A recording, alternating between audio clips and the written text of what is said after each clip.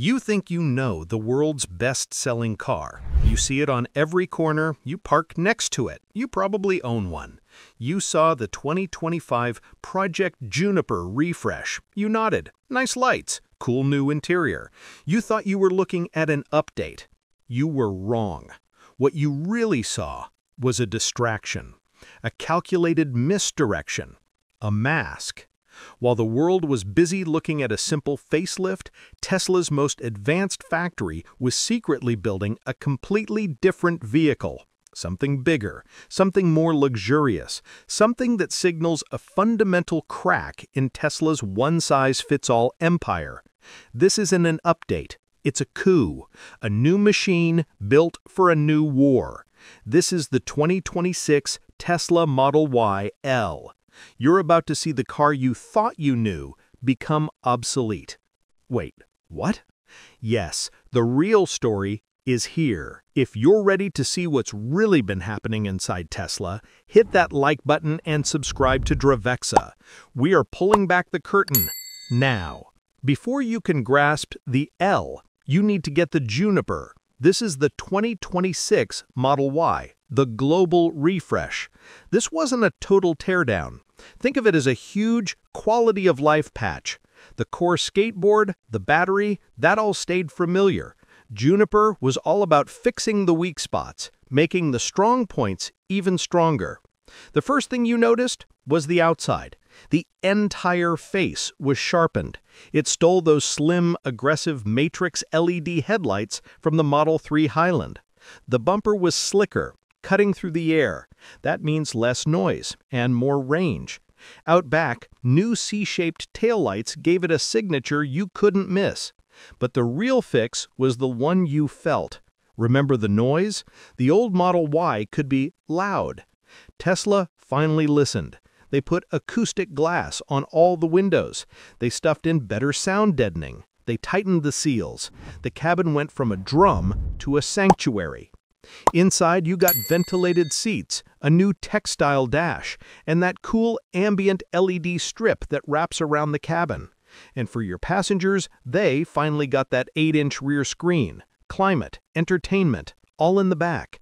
The main 15.4-inch screen looked the same, but you could feel the upgraded hardware. It was just faster. This new Juniper was the baseline, quieter, more premium, a solid upgrade. You might think this was the final form, but for the engineers at Giga Shanghai, this was just the first step. The L, it stands for long, and it changes everything. This is not the tiny, cramped third-row option you've seen before. This isn't an afterthought. This is a new body, a stretched, re-engineered platform. It's a true luxury people mover. A matter of millimeters that make a mile of difference. How big a change are we talking? This is substantial. The L is 7 inches longer, 179 millimeters. The wheelbase, the space between the wheels, is stretched 5.9 inches, 150 millimeters. The roof is 2 inches taller, 50 millimeters. This is not a subtle tweak. That nearly 6-inch stretch, it all goes right where you need it. The passenger compartment. That extra space is the key. It's what unlocks the L's entire purpose. The taller roof, that means you can actually sit in the back without cramping your neck. The 6-seat revolution. If you're looking for the crown jewel, this is it. Forget the cramped 232 bench. Tesla ripped it out. They opted for a luxury 2+2+2 layout. 6 captain's chairs. This one decision pivots the Model Y. It's no longer just a family SUV, it's a multi-passenger executive transport. Look at that second row. The bench is gone. Instead, you get 2 power-adjustable captain's chairs. These aren't standard seats. They are heated. They are ventilated. They have powered armrests. They slide forward and back. You can fine-tune your legroom or give more space to the person behind you. And look at the space between them. It creates a wide-open walkway. An aisle. No more folding, no more squeezing, no more tumble acrobatics. You just walk to the back. That walkway takes you to the real beneficiary, the third row. Thanks to that long wheelbase and high roof, these are not kids-only penalty seats. You can fit actual adults back here, and they get their own air vents, their own USB-C ports. When you don't need them, they fold perfectly flat. Cavernous cargo. The premium tech. To seal the deal, Tesla didn't stop there. Your main display? It's now a massive 16-inch touchscreen. It just feels more immersive. The sound system? Upgraded. You get an 18-speaker premium audio system tuned to fill this larger cabin. You combine that with the Juniper sound deadening, and this Model YL becomes a true mobile listening lounge. This is a completely new class of Tesla. We're breaking down all these exclusive features, so if you're enjoying this deep dive, do us a favor and hit that like button. It really helps Dravexa reach more viewers. So you see this stretched out 6-seat luxury pod and you think, it's a boat, right? You think Tesla had to kill the performance. You'd be wrong. This is not a luxury barge. This is a rocket ship in disguise. The Tesla DNA is fully intact. We're talking dual-motor all-wheel drive, 456 horsepower, and it launches this 3-row SUV from 0 to 62 miles per hour in 4.5 seconds. Think about that. A 4.5-second sprint in a vehicle built for comfort. It's carrying an extra 211 pounds, but you will never, ever feel it. It's just as sharp as its smaller sibling. The heart of this machine is an 82 kilowatt-hour battery pack, and this is what powers the vehicle's most impressive and most misleading statistic. You will see one number advertised, 751 kilometers, 466 miles. It looks incredible, but you need to know there is a catch. We call it the CLTC problem. That number comes from China's specific test cycle, and to be blunt, it's a fantasy. It is famously optimistic. You cannot compare that number to the EPA standard in America or the WLTP in Europe. Let's put it in perspective. The standard Model Y gets a 753-kilometer rating on that same CLTC test. But what does the US EPA rate that exact same car? 327 miles. Now you know the Model YL is heavier, it's taller, it's pushing more air. So what's the real number, the one you'd actually get? If it were tested today, you'd be looking at a much more realistic 300 to 315 miles. That is still a fantastic, highly usable range for a 6-seat SUV, but it's the honest number. We're always digging for the truth behind the marketing hype. It's what we do here at Dravexa. If you appreciate that, do us a favor and hit that subscribe button. So you see this bigger, badder Model Y. You might think it's just an engineering flex, an upgrade.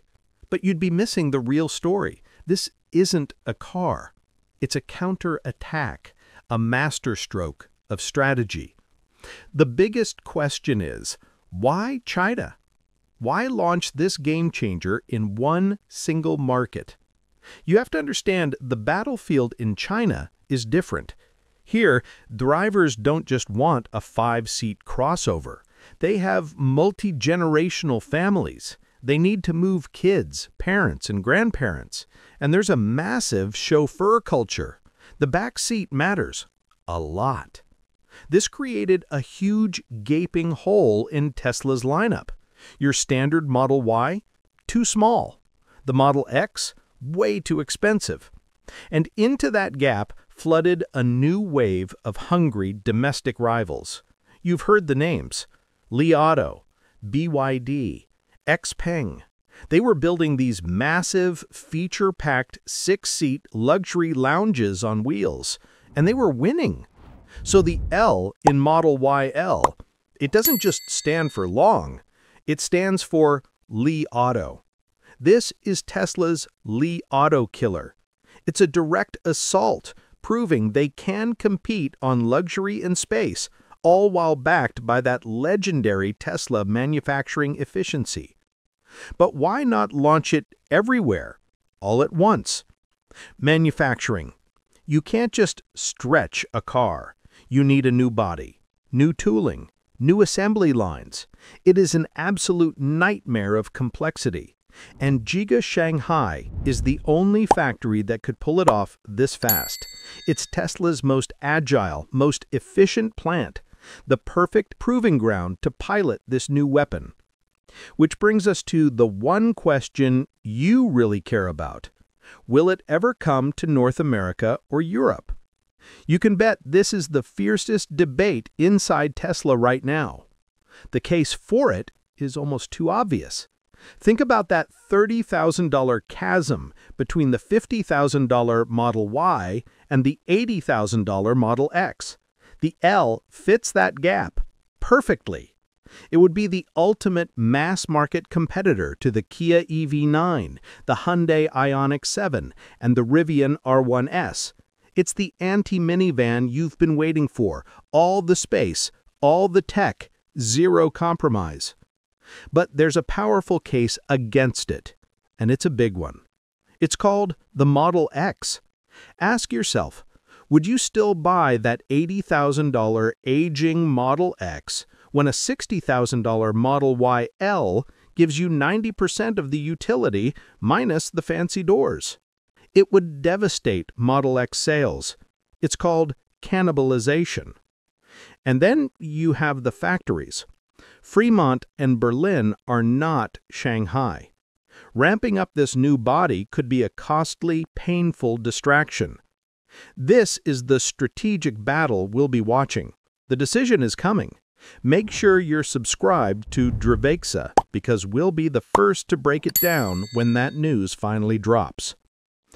So what is the 2026 Model Y L? You need to understand, this is far more than just a long Model Y. This is the first crack in the armor. It's the first glimpse of a new, more mature Tesla. It's a raw admission, an admission that the one-size-fits-all playbook that launched them into the stratosphere, it isn't enough to win the next decade. The Model Y L is a precision weapon, a scalpel. It was designed for one battlefield, China. It was built to fight one set of enemies, Li Auto and BYD. And it proves Tesla can be agile. It proves they can listen and pivot to fight on new fronts, not just range and tech, but luxury and space. And the result? The what if? It is no longer a what if. In China, it is an absolute monster. It's sold out for months within days. It's already the fourth best-selling large SUV in the entire market after just its first month. It is a runaway success. So the question is no longer if it will work. The only question is, will you ever get one? The success is proven, the demand is obvious. But this L model remains a ghost, an object of desire just outside our grasp. Will Tesla finally give North America and Europe the true six-seat crossover we didn't even know we were waiting for? Or will this remain a tantalizing glimpse of what could have been? We'll be here to tell you the moment that changes. Until then, thank you for watching Dravexa.